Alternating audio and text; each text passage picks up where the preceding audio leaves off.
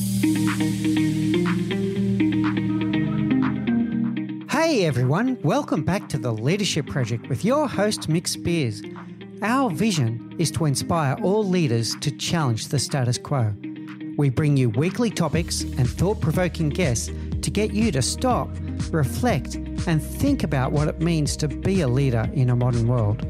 Our aim is to help you become the leader you wish you always had, as we learn together and lead together.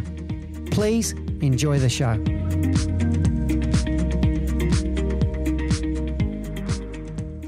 Hey everybody, and welcome back to the Leadership Project, where our vision is to inspire all leaders to challenge the status quo.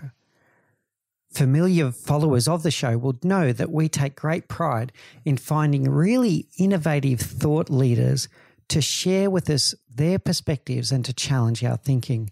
And today, we're in for a real treat in that regard. We are joined by Jon Mertz. Jon has had a very diverse career, starting in politics, but also working in high-tech, well-established engineering organizations, and also some time within startups. He's also the founder of an organization called Santa Fe Innovates, and he has a focus on the intersection between business and society, and has a view that business leaders are best positioned to be able to create real, sustainable, and meaningful impact on society. He's also on the advisory council for the Center for Leadership and Ethics with the McCombs School of Business at the University of Texas. I'm really interested to hear Jon's thoughts here today. We're going to have a chat about business leadership and the connection to purpose. Jon, without any further ado, please introduce yourself to the audience and give a little flavour of your background and what led you to be with us today. Great. Mick, thank you so much for your time, and I really look forward to the conversation today. A little bit about my background. I kind of look at, or I've started looking at my life in kind of three chapters, so I'll kind of introduce myself that way. So my first chapter, I was very intrigued by politics, and as a 20-something-year-old, got involved in that, and which led me to working in Washington, D.C., in the United States Senate as a legislative assistant, and then an appointee in a couple of administrations as well. And that kind of led to kind of what's next, and that led to my chapter 2, which took me back to business school to get my MBA, and really led then to a focus on high tech over the course of 25 years. And I've led marketing and business development organizations for startups, and as well as leading teams for bigger companies like IBM and Deloitte. Third chapter started probably about 4 years ago, moved to Santa Fe, and kind of did a reset. Just did two things. One, I started a doctoral program. So I'm right now in the dissertation phase of my interdisciplinary leadership doctorate. And the second thing I did, I got very involved in economic development projects and initiatives here in Santa Fe. And that led to about a year and a half ago to starting Santa Fe Innovates. And the focus with Santa Fe Innovates is really to work with entrepreneurs here in northern New Mexico in particular, and focus on those entrepreneurs that want to make a difference, not only in the business that they build, so from a revenue and profit perspective, but also in the purpose, whether it's starting as a benefit corporation or getting certified as a B Corp, or having some purpose ingrained within their business model and in their activities as part of the startup venture. And so that's been my focus here over the last few years. And actually, I guess maybe one other thing to mention is that 2 weeks ago, I started teaching a leadership development class at the University of New Mexico School of Management. So very excited about that, to begin working with students as well. I'd love to have a chat to you about that at some point, Jon. That sounds very interesting. So you talk about purposeful leadership. You talk about businesses being very clear about their purpose and leading for impact. Tell us more about why you think that is so important. Yeah, I'll start with kind of two thoughts around that. One is I think that, it was the original intent, I guess, if you will. So Adam Smith, who is viewed as being kind of the father of capitalism, if you will, he talked a lot in the book around moral sentiments about how decisions or we need to take into account those that our decisions impact, so that there is, he didn't use the word empathy, but essentially, understanding how our business decisions or our other decisions are going to impact people in society. And so there's definitely a purpose embedded from the beginning as far as what business should do beyond just making a profit and growing revenue. I think the second part is that, especially, maybe this is more U.S. based, but there's definitely issues in other countries as well, that some of our politics and our government seems to be somewhat paralyzed on addressing issues that impact the long term, the future of our globe, our planet, and just certain issues that have gone unresolved for so long. And so business leaders have shown that they can step up and fill that void, that they can take actions that can improve our planet or, address climate in a positive way, as well as diversity and inclusion and discrimination and all those other types of tough issues. And so I think, if in that void, somebody's got to step up. And the business leaders are starting to do that. And I think we're going to see more of that. And they can hopefully over time, too, also hold the politicians more accountable to their decisions and actions or inactions, so that we can get better balance between business and society, or business and politics again as well. There's a few things I'd like to unpack there, Jon. Really interesting perspectives. The first one you brought up was the word capitalism. And I'm going to say that many people, when they think of capitalism, they have pictures of Gordon Gekko on the famous Wall Street movie, and they think of greed, and they think of the famous words, greed is good, etc. And certainly that is a perspective that still exists for some, that capitalism equals greed. But what I'm hearing you say is that the original intent of capitalism was not that. It was actually about having impact. Tell us more on that. Yeah, I believe so. I mean, I think, again, if greed is good, then purpose is engaging. And that should be more of a balanced effort, I guess, within businesses. And so, back in, at least some of my research, I guess, around Adam Smith, he had this concept of sympathy. So again, empathy, at least that word or that concept didn't exist back in those days. And it wasn't being sympathetic to somebody necessarily, but it was, again, like I mentioned, being able to put yourself in their place and try to understand the impact of a decision was going to have on them. It's easy for us to obviously think about the impact of a decision on ourselves. I think it's more challenging to think about that impact on someone else. And he also used this concept kind of imagination. Some may call it moral imagination. And it is, using this concept of an impartial spectator. So if I can't think of an individual that's different from me, where my decision is impacting them, then I can kind of create this spectator and imagine what that impact would be. And so, again, I think, obviously, Adam Smith wrote 2 books, Wealth of Nations and Moral Sentiments, and a lot of the attention has focused on Wealth of Nations. And, Milton Friedman, the University of Chicago economist, kind of took a thread of, if you will, in my opinion, of Wealth of Nations and kind of ran with it. And that kind of created this shareholder capitalism view for many years. I think what gives me hope on the stakeholder capitalism side of things is that, it took probably about 20 years for shareholder capitalism to really take hold and change the way businesses and operated within our society. And so with stakeholder capitalism, we're probably only, 5 years into it, if you will. So, it's easy to get discouraged, maybe not to see as much positive traction.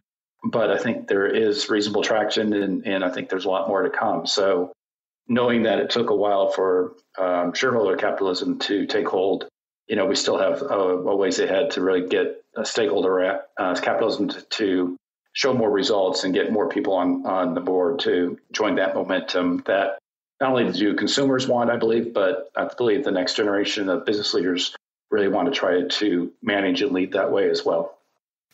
I like this pivot and this conversation that we're having here, Jon, and the difference between shareholder capitalism and stakeholder capitalism. So we think of shareholder capitalism about being a return on investment, a fiscal return on investment, earnings per share, and the bottom line, and all of these things. What's your definition of stakeholder capitalism?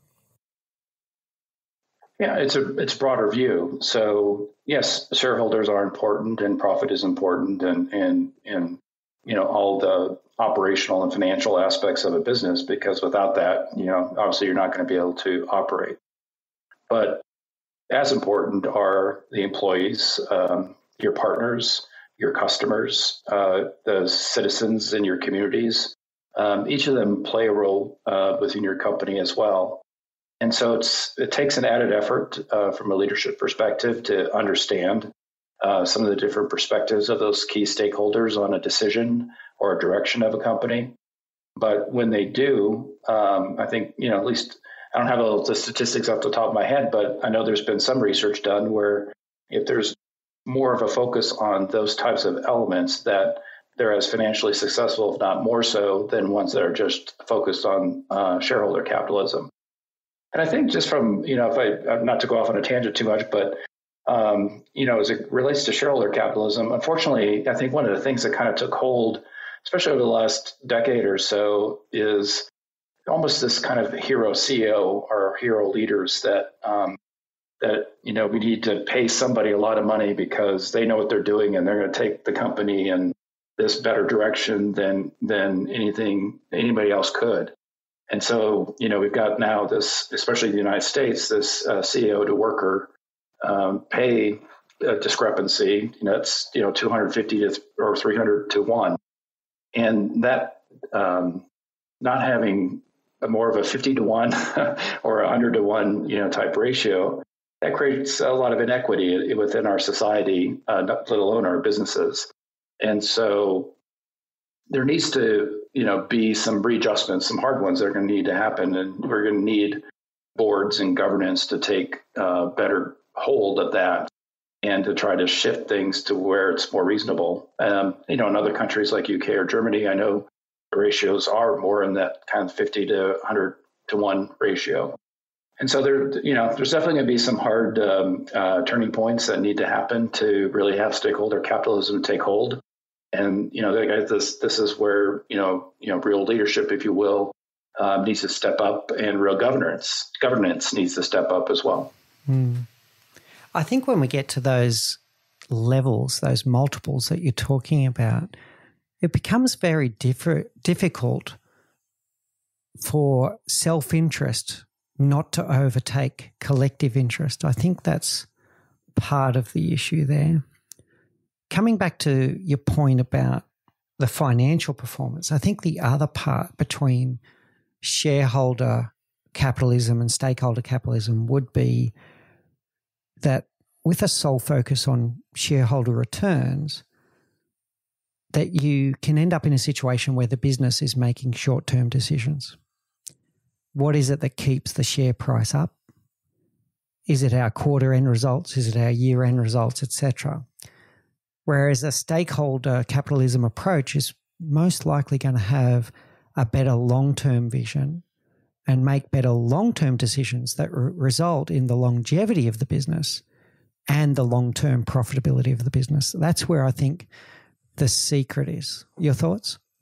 Yeah, absolutely agree. And then if you listen to some of the conversations that the Business Roundtable has had, so Business Roundtable represents about 200 largest corporations, and they issued a statement about 18 months ago or so about the focus of a corporation should be on stakeholders, not just shareholders. And if you listen or read about some of the commentary and how that transition is going, I guess, it is about short-termism versus long-termism. And so I think the business roundtable leaders understand the importance of having a longer-term vision and direction for a company is going to build more shareholder value, but it's also going to probably build greater employee engagement, kind of going back to the point of, employee engagement being extremely low. Making decisions more for the long term should also impact employee engagement.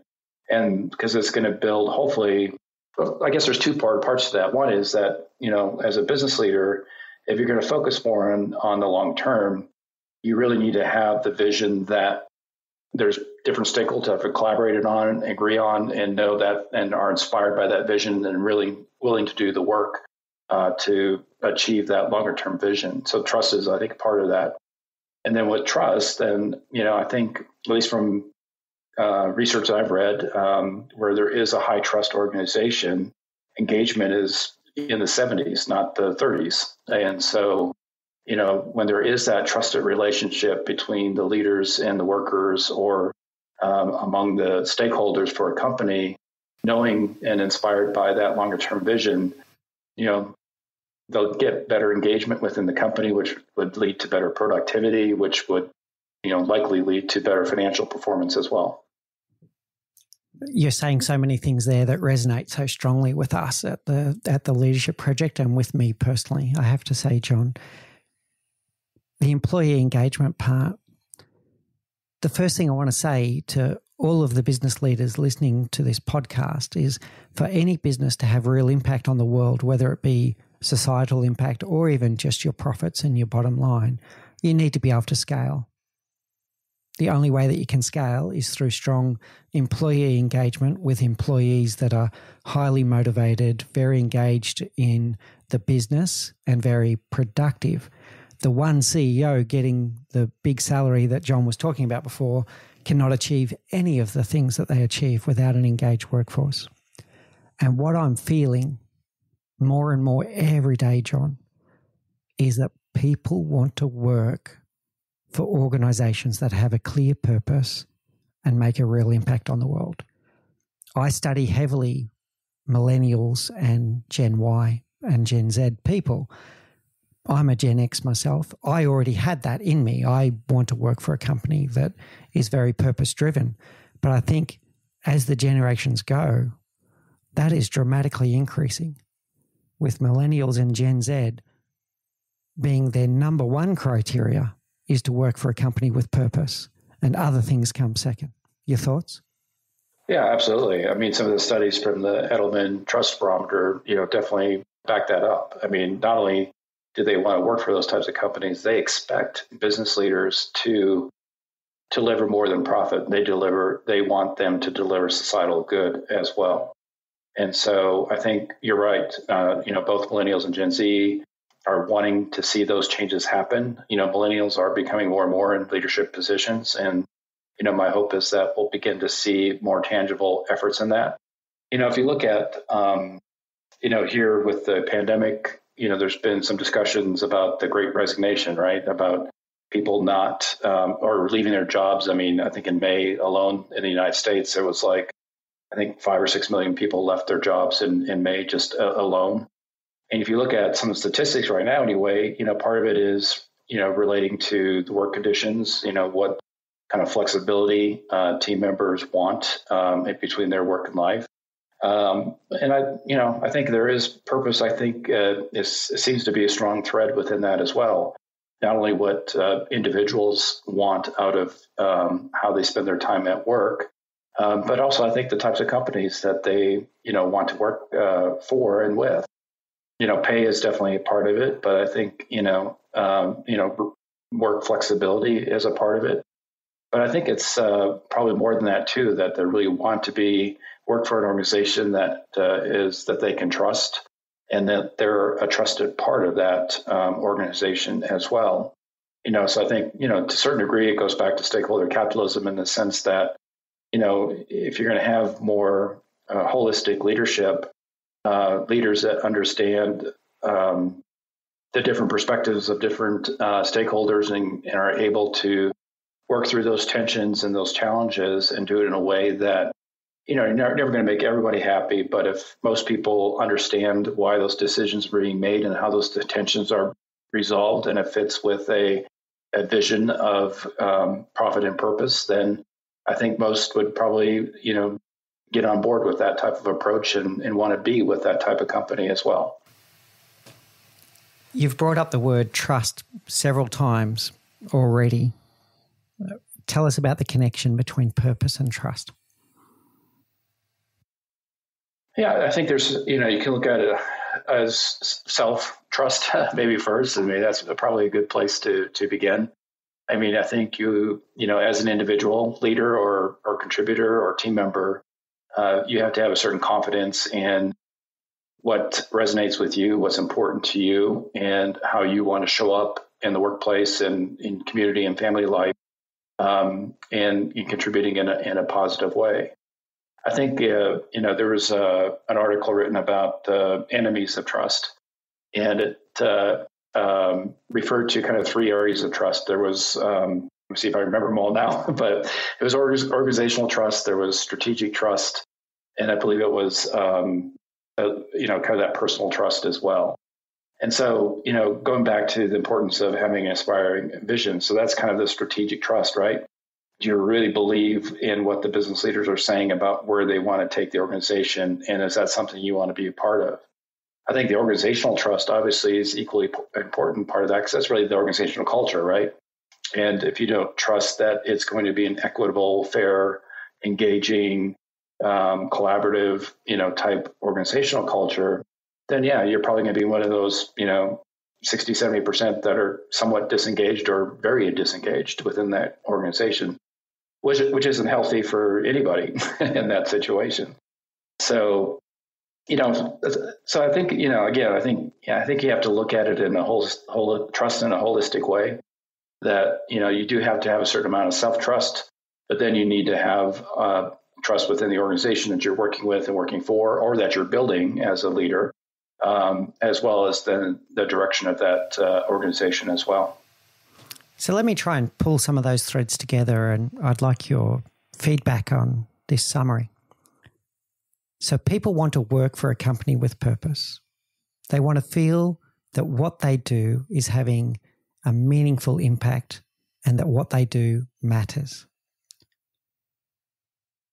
Building and maintaining trust is then having a company that not only has that purpose and has that vision, but they live that purpose and they live that vision, and that the actions that they make on a day-to-day business basis are consistent with the values, beliefs, purpose, and vision of the company.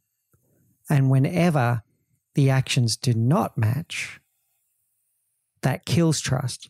And when the actions do match, it builds trust. Your thoughts? Absolutely. I mean, I think it goes to credibility, right? If you're going to be a credible leader or a credible organization, you have to, live your values. You got to lead with that. If team members see an inconsistency or customers see an inconsistency or a shallowness of it, they're going to call you out. That's maybe one of the few benefits of social media these days, is that it enables employees and others to have more an active voice in holding business leaders accountable. So if they're talking about, diversity and inclusion, but their actions aren't showing that, the employees today are going to speak up and stand up or walk out, as in the case with Google a couple of years ago. So, I think, that kind of, in my opinion, kind of goes back to stakeholder capitalism again. Employees and other stakeholders have a real voice in guiding and holding businesses accountable, to stakeholder capitalism. If I'm a company, a Fortune 500 company that says, yes, I'm adopting stakeholder capitalism, and they're not, then, the employees, the customers, the shareholders too, now can step up and voice their opinion. And we're starting to see more of that, I think, with, around the ESG type things, both from an investor standpoint as well as what individuals are looking for in other organizations. But I think, again, not to get off on a tangent, but I think it's easy to forget the G in ESG, right, which is the governance side of it. And so as a business leader, you need to be cognizant of that. You need to, think of all stakeholders. So shareholders don't necessarily take on a lesser role if you're pursuing stakeholder capitalism, but it's more of a balanced view. And so the point being is that, my hope is, I guess, that we'll see stronger governance within many companies, as well as among the stakeholders, to keep business leaders honest in their values that they're stating, either as part of their company direction and purpose, or even their individual values that they're trying to live out and how they lead. Nice summary there, Jon. And don't be concerned about tangents. People that listen to this show often will know that I love tangents, and they're very good. So that's where you get to explore the edges of things. Exactly. And I'm always looking to have more challenging and thought-provoking conversations. So thank you for that. Some things that I picked up from what you said. In the age of social media, everyone does have a voice, and everyone does have a platform now to be able to get that voice heard. That does have the ability to build up more openness and transparency, which I think can be a very good thing. There are some things about social media that we've spoken about on the show that are not as good, things like comparison, things like algorithmic bias, etc. But having platforms for openness and transparency, I think, is a good thing.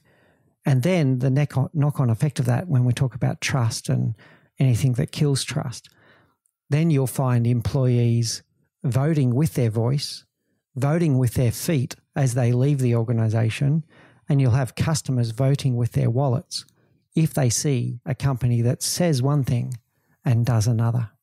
Would you agree with that? Yes, absolutely. I mean, we already have seen that, both from a customer's perspective as well as employee perspective as well. I mean, when it's a smaller company, but it's a good example. So there's a company called Basecamp, and I think it was 3-4 months ago where they kind of dictated a policy of no more discussion of politics or other issues.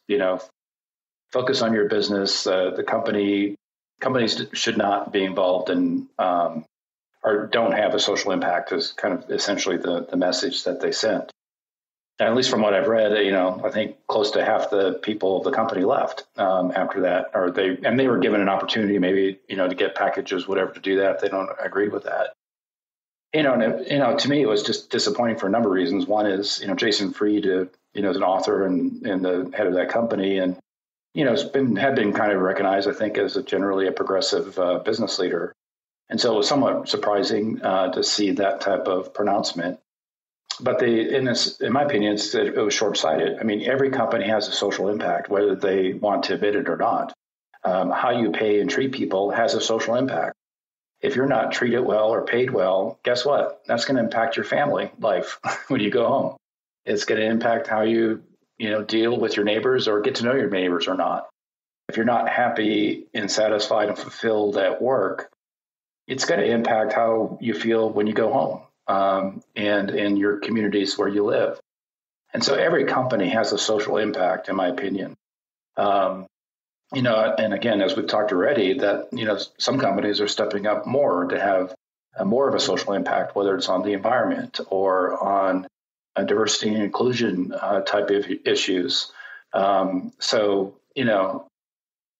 me, the base level social impact of any company is how you treat and pay people in a equitable and fair way, and that's the low bar. Everything above that, we should do more than just that.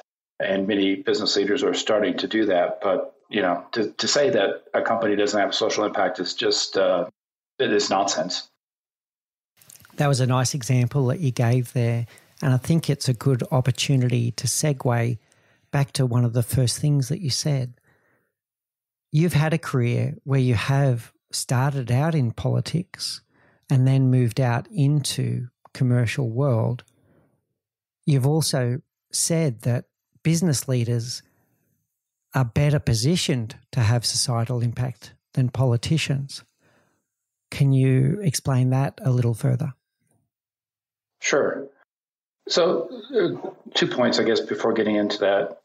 One is that businesses have always been involved in politics. It was just a little bit more hidden in the sense that it was lobbying dollars or hiring lobbyists to take on issues and try to, get government to do things that were positive for that business. So, the notion that businesses shouldn't be involved in politics, if that's true, then, we need to change a lot of laws because it's been happening for decades. Secondly, is that, at least here in the United States, there's a great book written that's called We the Corporations by Adam Winkler, who's a UCLA law professor. And it talks about how corporations got civil rights in the United States long before Blacks, women, other minority groups. And so in my view, with those civil rights come responsibilities. And so, business leaders need to step up. I think the other part that's kind of missed in a lot of the conversations is that, again, going back to stakeholders in particular, well, all of them really, but customers and employees, they're citizens of different communities. And if there's laws or regulations that are negatively impacting them and their families, then the business leaders should do something to try to address that. There's been examples of, where some states tried to pass gender discrimination laws or, other things that kind of limited, someone's right and freedoms. And business leaders stood up and, were largely successful in stopping a lot of those or overturning some of those state laws and regulations from taking effect. And so I think, going back to kind of empathy or thinking about our decisions and how they impact others, we need to think more about that. Unfortunately, empathy seems to become, I should just understand the people that are like me, not the people that are unlike me. And that's not empathy at all. And that's definitely not what Adam Smith talked about as far as being the impartial spectator. We should be thinking about people unlike us and the impact of those decisions that we are making on them. And if we do that, then, I don't know if I'm making up this word or not, but I call it integrative empathy. We need to have more of that rather than just trying to cater to those that are like us. Even if it is a made-up word, I love it, John. And I love everything you've just said. What I'm hearing is the need for lobbying for the right reasons. So instead of lobbying for something that is generating profits for the company, lobbying for things that stand up for the rights of your people, caring for your people, truly caring for your people. And beyond that, with your integrative empathy, caring for those that may not have the power to care for themselves. So speaking up for the people that don't have a strong voice in the community.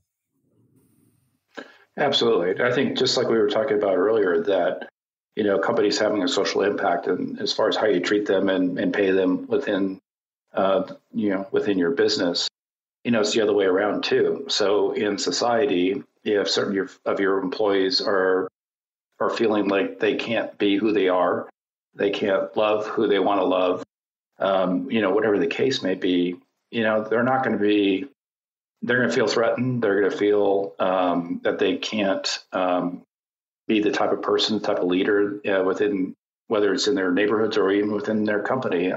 My point is that it kind of flows the other way. And so, business leaders, I think some maybe understand that if there's negative state and national regulation on certain types of citizens within communities, that's going to impact them at work.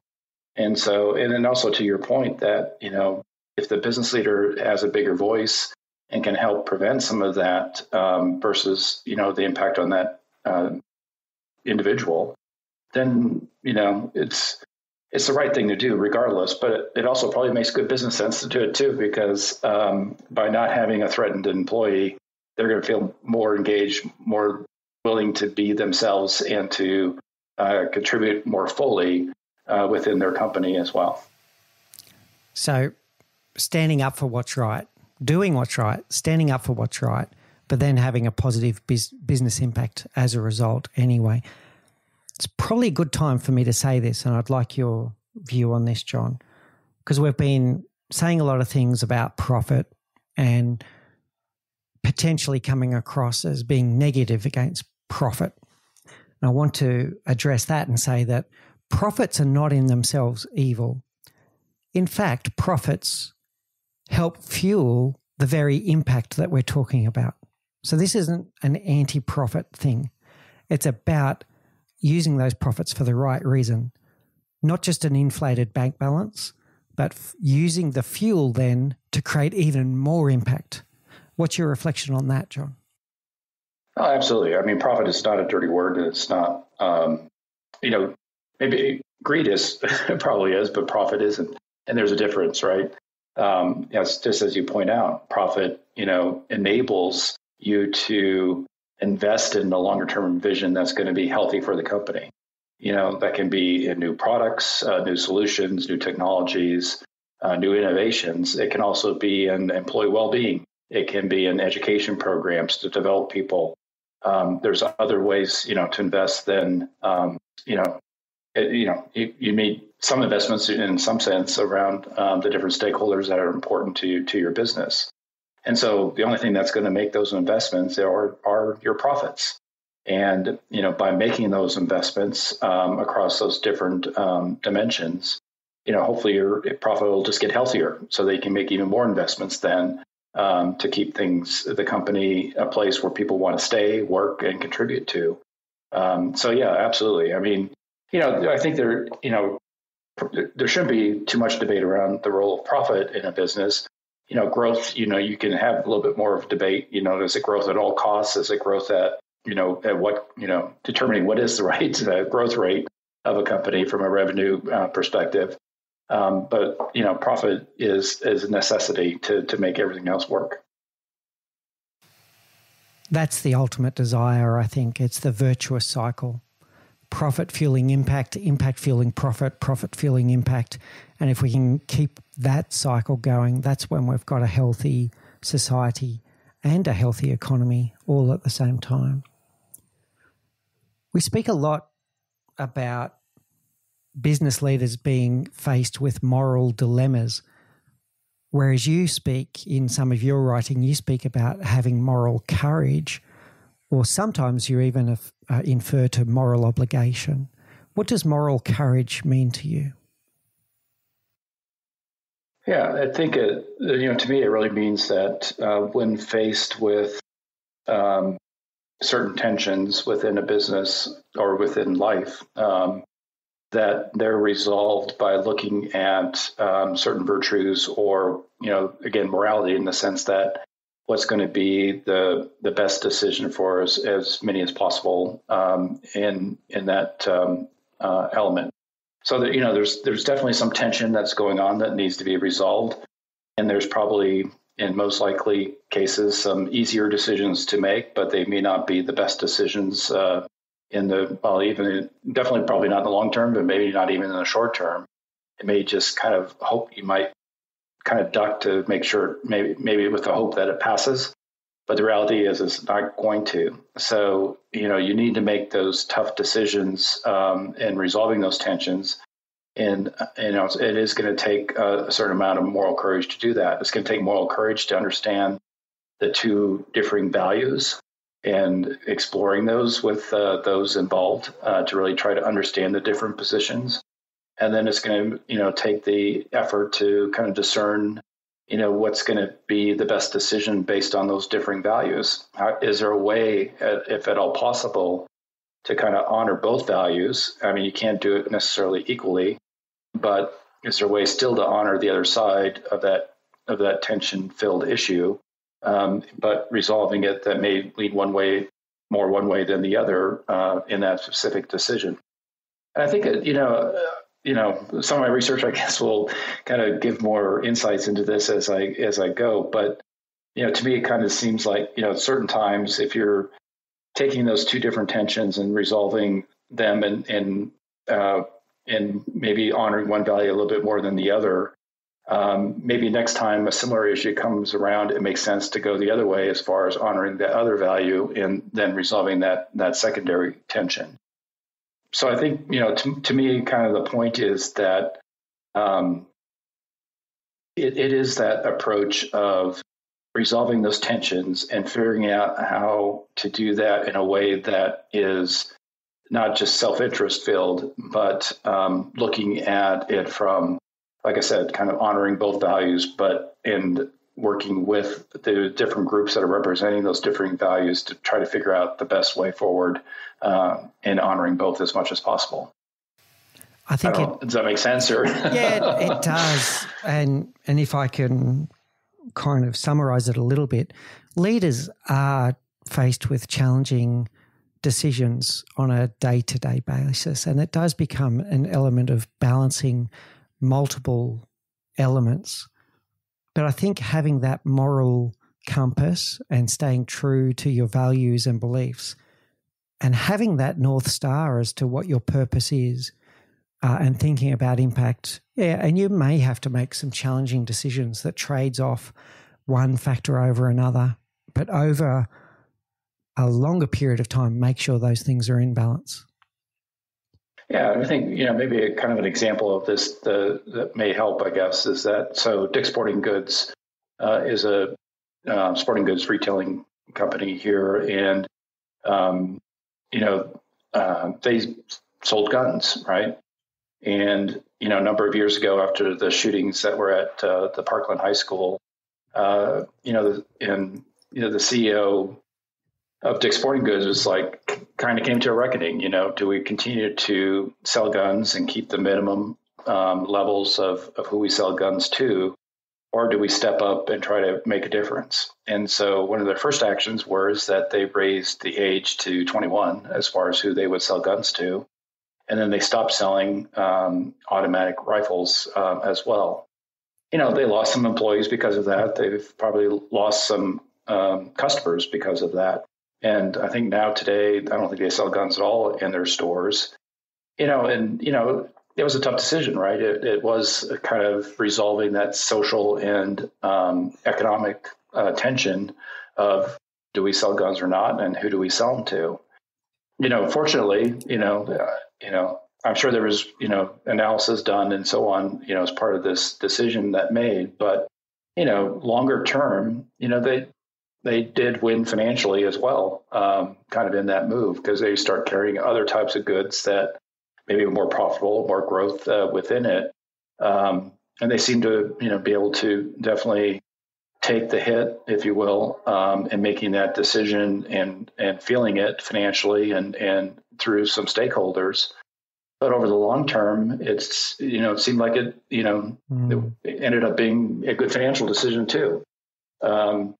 So, there is a balance, just like there is with stakeholders, right? Between trying to, you can't just favor one over the other, but there may be times where you have to make those tough trade-offs, and it may take a short-term impact on you financially within your company. But if it's, the right decision, then, things will correct and you'll probably be better off than you were during that challenging point in time. Yeah, that's a great example, John. Thanks for sharing that. That one gives us a lot to think about, and is a good example of exactly those moral decisions that CEOs sometimes need to make.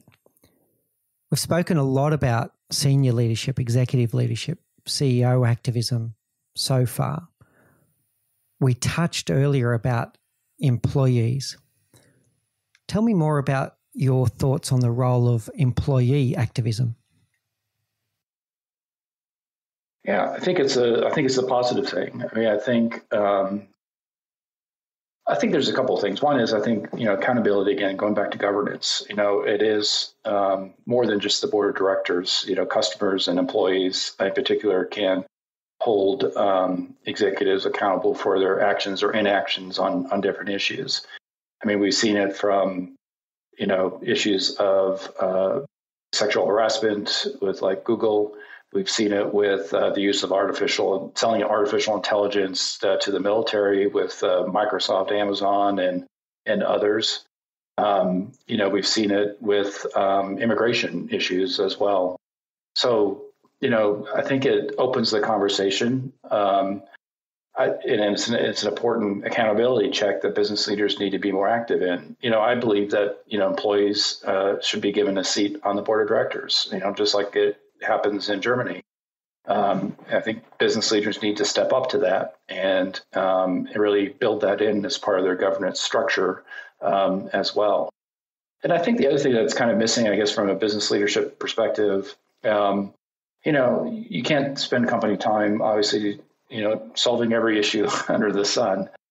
But if there's issues that are resonating front and center within a society, whether it's during lunchtime or after hours or however the business wants to do it, having an open conversation around some of the tough issues that countries or states are facing is a productive thing.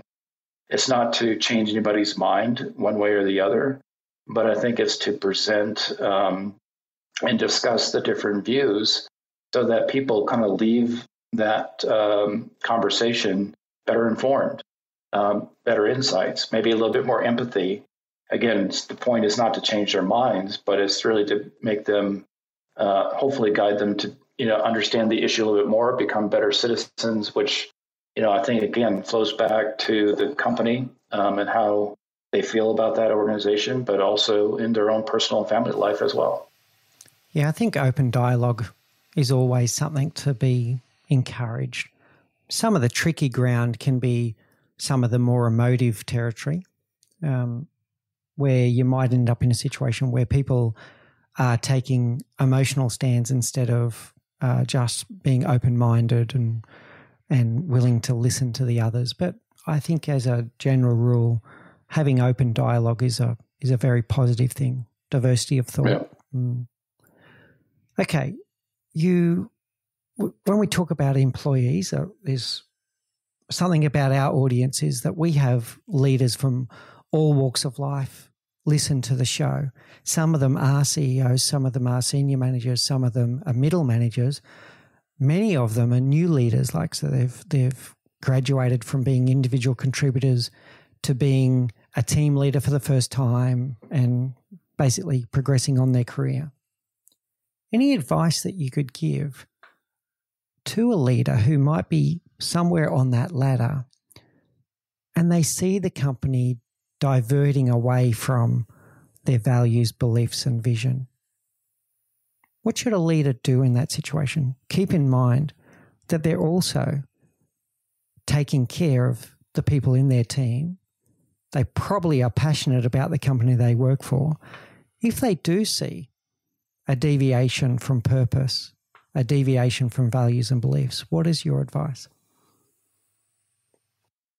Yeah, I think there's a couple of things. One is that, I think having conversations with the leaders that you report up into, to raise those concerns, have that conversation, hopefully they would be open to that and they would, begin to look at how to make some positive changes to address some of those concerns. I think if that doesn't, kind of resolve in a, reasonable way, then I think, taking the action that we've seen, whether it's, petitions being signed by employees, calling on their business leaders to make the change, or, if it gets to the point where it has to result in a protest, then I think that's all, on the table.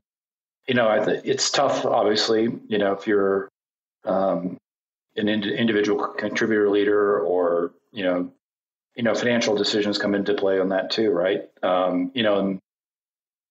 In some business courses, at least when I was going through, they always talked about having enough money to walk away, so that if you came across an ethical situation within a company, and that it couldn't be resolved in an ethical way, that, you weren't going to get it pulled into it or be a part of it, that you had the financial, base anyway to be able to walk away from it and find a better company that would make better ethical decisions. Again, I know that's tough too, to build that kind of financial equity to be able to do that. But I think it's an important, element within this conversation that people need to think about. I think part of it too is, I think, as an individual leader, you need to think about, what are the values that are important to you? What is your leadership philosophy? And, thinking through maybe some of those scenarios of possibilities where words don't match actions or actions don't match words. That, what are you going to do when those types of situations arise?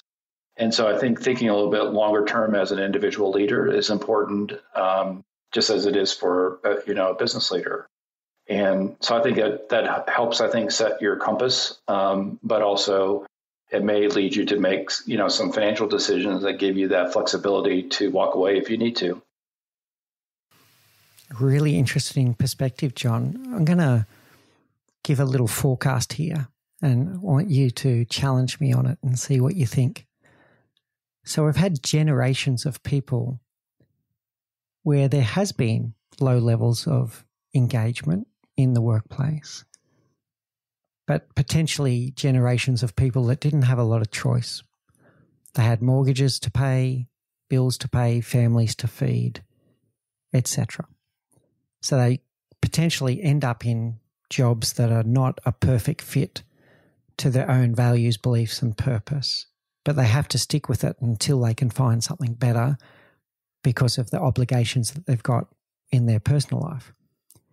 I mentioned before that with millennials and Gen Z in Australia, but Gen Z for Americans, that they are more purposeful. They are looking for more direction-focused organisations, ones that are making a real impact. But the other thing is they're not as materialistic. They're not buying cars. They're not buying houses to the same extent that the generations did before. So they may be in a better position to be more free-willed. And if they end up in an organisation where they join them for a purpose and find that that purpose doesn't match what they originally thought it was, that it's probably not as hard for them to leave as it was for the previous generations that had large mortgages to pay. Any thoughts? Yeah, I agree. I mean, I think, but again, if you read the statistics and so on, you're exactly right. I mean, it's more about the experiences. I think whether that's in life or work, that is the focus versus material things. And so hopefully that leads to, some greater, financial savings to build those cushions. I think there's, kind of along with that, at least from some of the statistics I remember, I mean, I think there's, even more of a desire for the younger generations to retire early. I know, in my opinion, retire is kind of an old term that's, that needs to be put away because it's retirement, like our parents or grandparents knew it, isn't really relevant, I think, in today's world. But I hope that translates to, good financial decisions that enable them to, live the type of purposeful life that they want to. It's tough to do. I mean, and as you point out, not every segment of society is going to be able to do that, but hopefully, with better employment practices and other things that, we provide a better base for more people than there is today. And I think, part of it, not again, one of these tangents, I guess, but I wish there was more focus on in high schools in particular, and even in college, on personal finance, so that there's better awareness of good financial decisions that individuals and families need to think about. I think the earlier education on that, obviously parents can play a role in that too, no doubt. But, I think the school systems can definitely contribute to that, which hopefully then would provide an opportunity for more people to build that financial base, so that if they are confronted with an ethical disconnect or a purpose disconnect, that they have some cushion to be able to find another opportunity that is a better fit.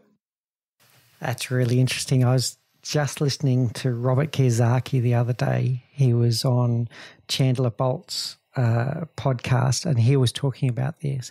So my view is I'm disappointed in the lack of education about leadership in our university systems. And it's interesting what I heard you say before about the course that you're starting. I think that's wonderful.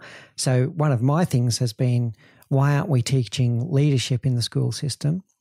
And Robert's one was, well, we don't teach financial acumen either in the school system. We teach domain skills. We don't teach so many life skills. And leadership is a life skill. Looking after your personal finances is a life skill. And I think that's something for us all to think about. That's probably a nice point for us to come towards a close, Jon. And I'm going to go with some rapid fire questions here to bring us to a close. The first one, can you tell us of a leadership book that has changed your life? What's your favorite leadership book and how did it impact you? Boy, that's a... I think one I would mention is it's called Integrity by Dr. Henry Cloud. And, for me, it came as a good book to when you are faced with some of these ethical dilemmas. It really put the focus on what kind of wake you're leaving in your life and thinking about it more and longer term. And so anyway, Integrity by Dr. Henry Cloud would be a book I would recommend. Okay, nice one. Do you have a favorite quote? Boy, that's a good question too. I mean, I'm horrible at those types of things like remembering songs or quotes or whatever, but here's a simple one that definitely resonates with me is that if you can, you ought, which goes to Immanuel Kant and talking about ethics and making those types of decisions. Very good. And can you think of a inspirational leader that you always think of that kind of forges who you are today? Yeah, there's two. I'll do a historical one, I guess, and maybe a current one. One is Theodore Roosevelt. I've always been somebody I've read a lot about. No leader's perfect, but he really kind of embodied, I think, the spirit of a leader and trying to engage different groups and really try to change things. Very progressive, thinking about the environment, thinking about the global society, not just the local. So I think, just that perspective and how he led to me is inspiring. A business leader that, inspires, I think is kind of a good example of some of the CEO activism is Mark Benioff with Salesforce. I mean, he's being able to successfully grow a company, a profitable company, but also at the same time, really try to build a culture that gives back and also take on tough issues in society and not is unafraid to raise his voice to try to prevent policies that are discriminatory. Okay, very good. Challenging one. Based on what you know about the Leadership Project and our vision and mission, who do you think we should interview next? Mark Benioff. Mark Benioff. Good answer. All right, very good. Okay, so a question that we ask all of our guests, Jon, what's the one thing that you know now that you wish you knew when you were 20? Yeah. I think part of it is that is thinking about the long haul. I think especially in your 20s, you can get a little, or at least I was, kind of impatient sometimes on things or, wanting to have, more of an impact earlier on and those types of things. But I think it's important to have more of a longer perspective on how things evolve. I mean, just like, I talked about, it wasn't until 15 years ago or so I started thinking of my life in chapters. And I think that's an important thing to do. I wish I would have been thinking more about that back in my 20s and knowing that there's maybe a certain transition or transformational points in life that may make sense to do, that I'm not going to be on just the same track that I think I'm on in my 20s. Nice advice. I really appreciate that, Jon. And final question. If any of our audience would like to get in contact with you and learn more about what you do, how do they find you? Yeah, the best place is my website. It's jonmertz.com, JONMERTZ.com. I'm also on Twitter, same, just at Jon Mertz as well. So those are probably the two best places. Excellent. And we're going to put those details in the show notes for anyone that's looking for the easy path of just clicking it so that you make sure that you get the addresses correct. So thank you so much, Jon. This has been an amazing conversation. I love talking about this topic. It's one that's near and dear to my heart. I loved hearing your perspectives.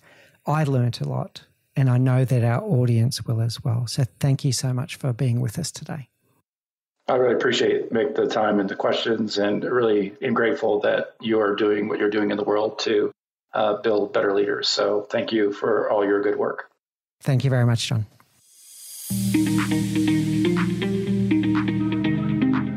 Thank you for listening to the Leadership Project podcast at mickspears.com. I'm your host, Mick Spears. Sound design and editing by Faris Sadek. Social media by Gerald Calabo. And special thanks to our operations manager, Say Spears. We appreciate you, and we appreciate your time today. You can catch the video podcast and our series of shorter videos by subscribing to the Leadership Project YouTube channel. And you can join the conversation at our Facebook community group.